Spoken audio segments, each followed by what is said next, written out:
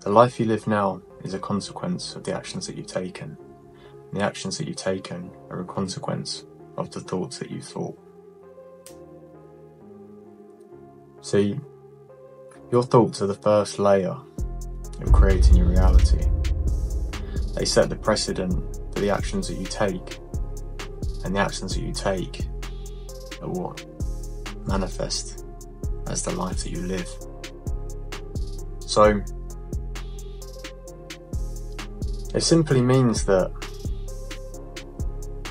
if you can control your thoughts and what you think, and the boundaries that you set, you can control your life. You can control your reality and what you experience, good or bad. It starts with your mind. And the mind is not something that many of us are taught in. Many of us don't do anything for our minds. But your minds are where you experience reality. See, nothing is experienced outside of yourself. It's all experienced within. Outside is just the movement of energy and movement of particles and light. But as they form the things in the world, they send impulses to your eyes, to your ears, that are fed back to the brain, and through your brain you construct reality around you. But there is nothing outside of yourself, it's all within. So if you want to change your life, you need to change what is being fed into your operating system, because you're creating this simulation from your mind. What is going into it?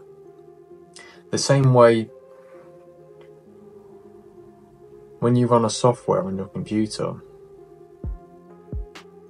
the software is dictating how the computer runs.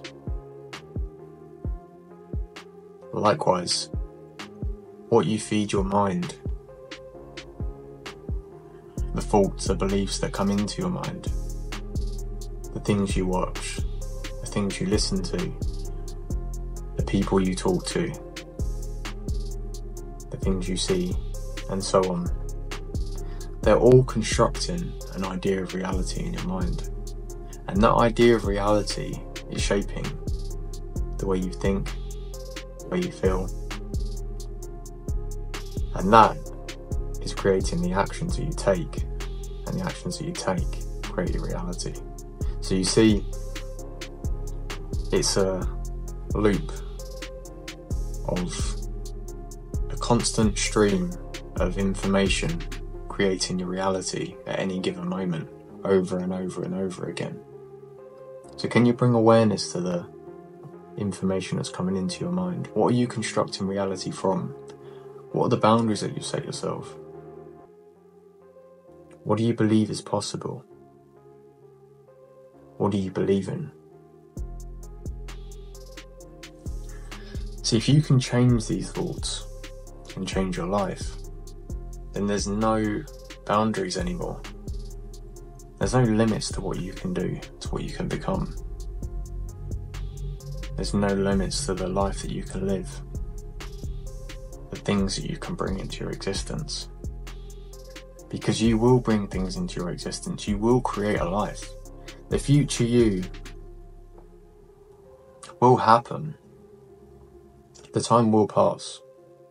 And every single action you take today is crafting the next moment, and so on.